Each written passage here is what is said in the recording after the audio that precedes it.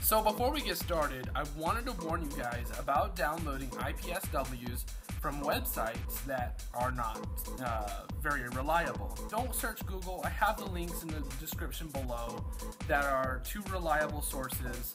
Just know that the IPSW is over 1 gigabyte, so it might take you about half an hour to an hour to download them.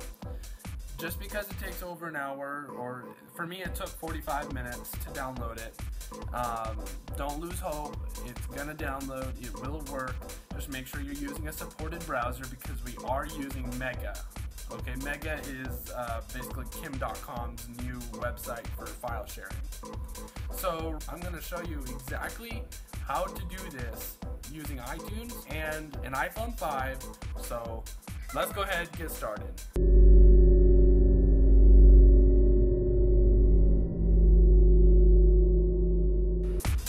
Once you have downloaded the file to extract, put it on your desktop and open it up. Click skip, otherwise it'll take forever.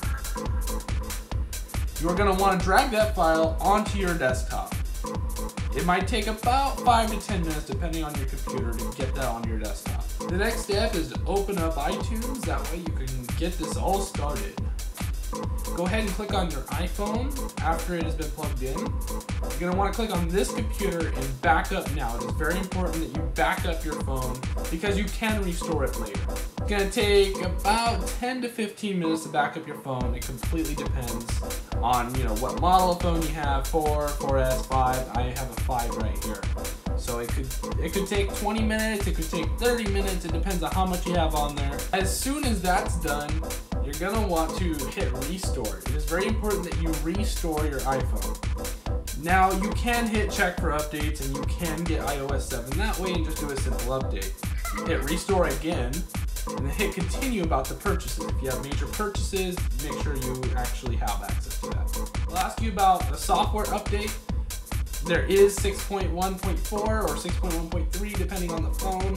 Make sure you do that update because it's going to force it. And even if you say you have the update, just make sure you do the update because Apple just thinks that you don't have the update. It's a common glitch going on right now.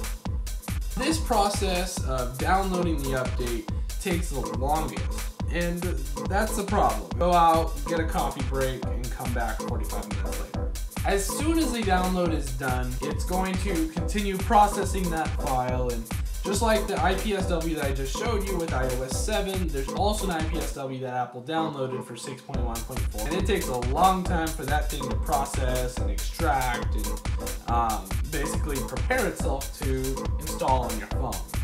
So that's what it's doing right now. It's processing the file. It can take 5 minutes to do that. Now it's going to ask you have changed the settings for the iPhone. Do you want to apply them? And click apply if you get this. Now if it is synchronizing the phone, it's going to ask you if you want to restore it. Go ahead and click restore. For right now, it's just going to be doing the iPhone software update.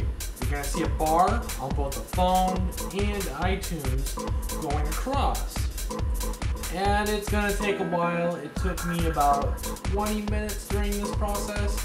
It totally depends on how fast your computer is and a whole bunch of other stuff. Right now I'm kind of fast forwarding it, and that's basically what's going on.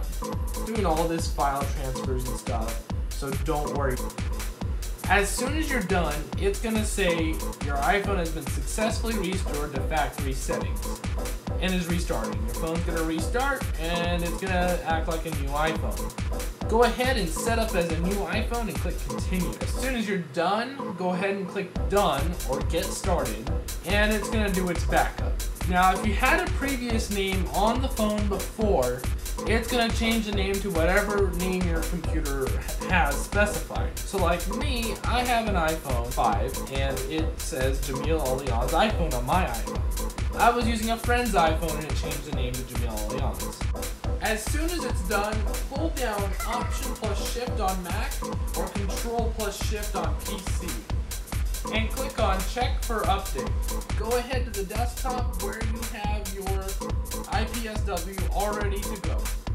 Click Open, then click Update. The same process is going to happen as before. your iPhone is going to go through the same setup, extracting the software.